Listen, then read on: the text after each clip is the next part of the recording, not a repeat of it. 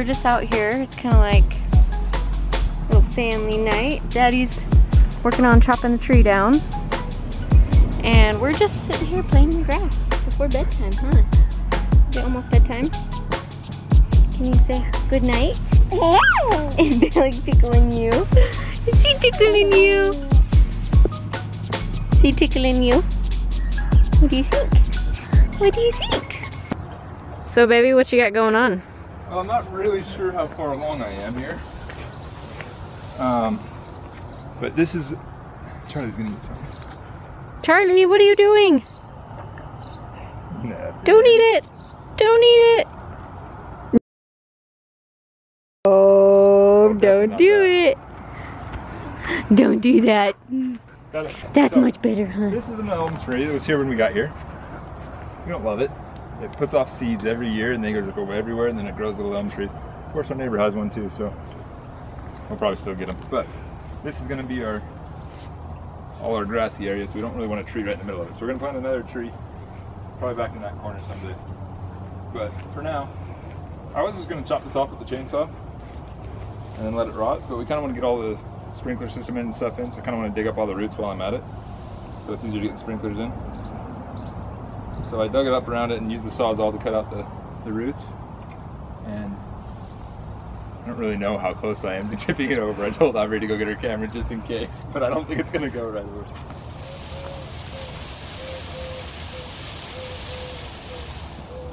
Yeah, there's still something big in there. You can shut that out. Okay.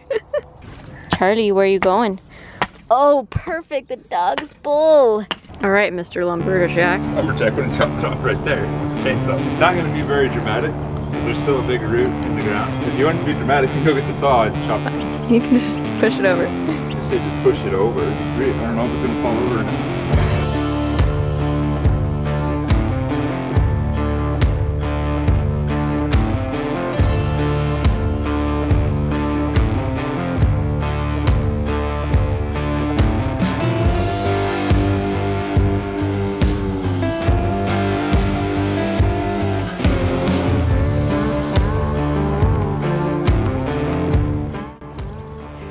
It's okay. Woohoo! Good job, baby.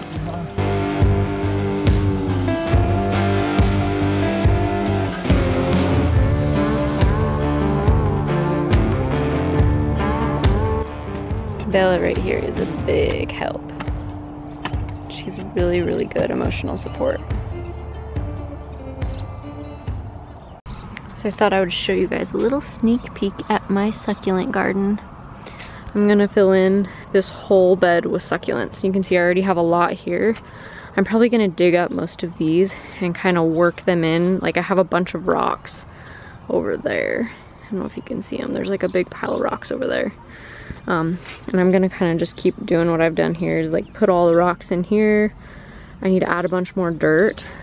And then fill it in with all these lovely succulents.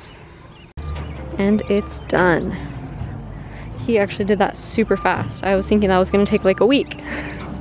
But you just took care of it and ripped it out. Good job, baby. Past performance is not a, what do they say in the stock market?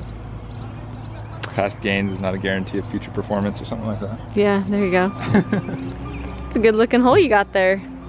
Now what do we need to do? We're gonna dig this out and put a big cement patio here. Okay. That's the end goal. What's the next task though to do that? Like we know we're putting a cement slab there. What's the next task? Dig it out, put gravel in, form it, and then pour concrete. Is that easy?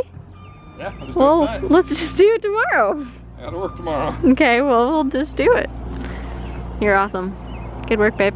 Thanks. Get going. Just tell me, Tyson. Take the carb out and clean it up. Why did we take a free leaf blower? That doesn't work. Because I'm the son of hoarders, I don't know. You're cute. That is a pretty sky over there. Look at that. Yeah, big old clouds. So pretty. So I've got a bunch of hens and chicks right here. And you can see the hens have all these little chicks that they've put out. Yes, dear? you gonna use the truck tomorrow? No. You're not going to get parked? No.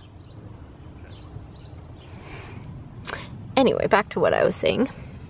By the way, this hen and chick is going to flower, which I actually don't really like the way these look when they flower. They look kind of ugly, but I'll show you guys what it really looks. The main problem is these things, in the past at least, they get like, I don't know, 2 feet tall, and then they just, you think like they're gonna put off this beautiful flower, and then that's like it. Like, that's about the size that the flower is.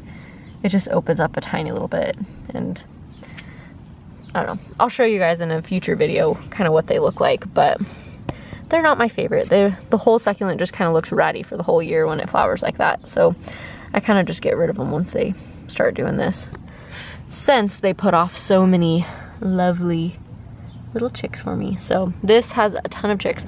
I already pulled off the biggest ones. I'm gonna leave these ones another week or so, and they'll get nice and big. And I'll show you the ones I already pulled off. So here are all of the little succulents that I just pulled off of those big ones. And basically all I'm gonna do is just pull off some of these lower leaves. You can see right here, there's already some roots that have kind of started to shoot out.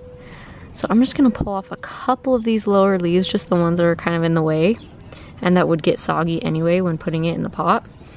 And then I'm just gonna take a little pot just like this, it's just full of succulent dirt, and I'm literally going to just stick this in, just like that.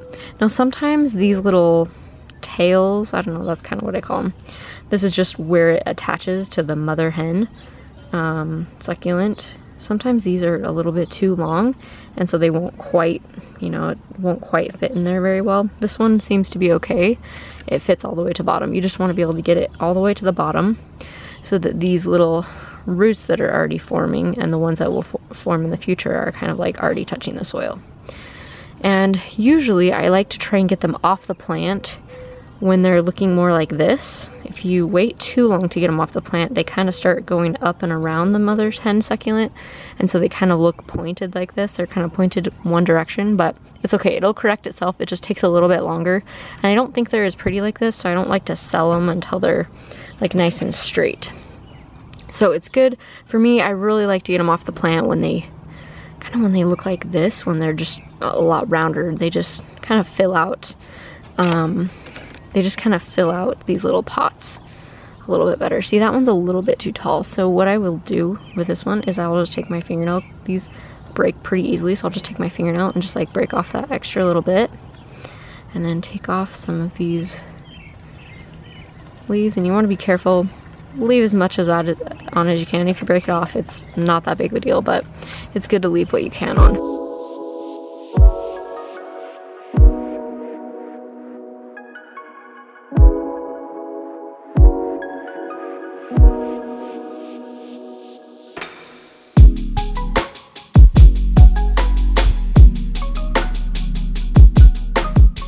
So when you pull these off of the main succulent, there's going to be like an open wound right on the end of that succulent. And you want to let that dry out pretty good before you water it. So my soil is a little tiny bit damp, and I'm going to go ahead and poke these in. But I'm going to wait a couple days before I water them real good, because I want that callus to kind of dry up before I start watering them really heavily. If you wanted, you could pull them off the plant and just let them sit out just like this, like on a table or in a bowl or however you want. You could just let them sit out, and they could just callus in the air, and then once they kind of have that callus, I've left them out for like a week or two. So like if you pull them off your plant, let them sit for a couple days, make sure this callus is up, and then you can stick them in your soil and water them right away. So here's what we got. I think they look pretty good.